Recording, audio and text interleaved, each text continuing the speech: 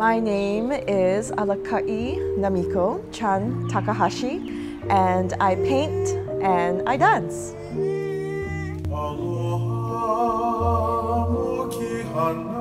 I am an artist and I've been painting since I was 4 actually, dancing since I was 6, and I don't really put the two worlds apart. So my painting and my dancing, it's very much a part of me. It's how I communicate, how I think, and it's how I view the world.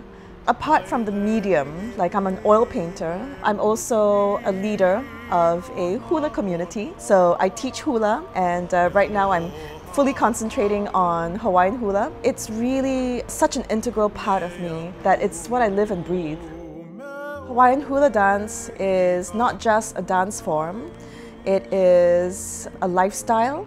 And I think I can encapsulate that lifestyle with a very common word, aloha. But aloha is much more than a greeting. It encompasses very deep philosophies like how you lead your life with kindness and compassion. It also includes care for the environment, care for one another, care for community. And I feel that I'm an aloha ambassador and not just a dance practitioner.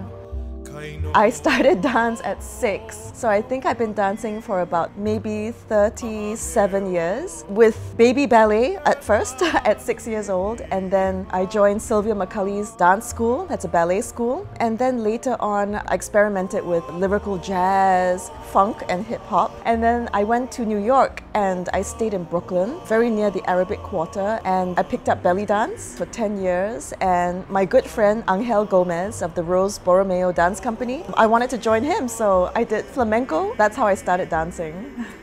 My advice for anyone who's thinking about joining the creative field is so wide. There's so many more opportunities now, and it's just a matter of figuring out what your particular calling is and which realm you would like to function in.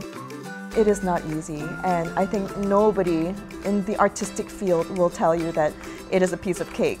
But if the passion is there, and especially if the calling is upon your life to be an artist, to be in this creative field, I think you cannot ignore it.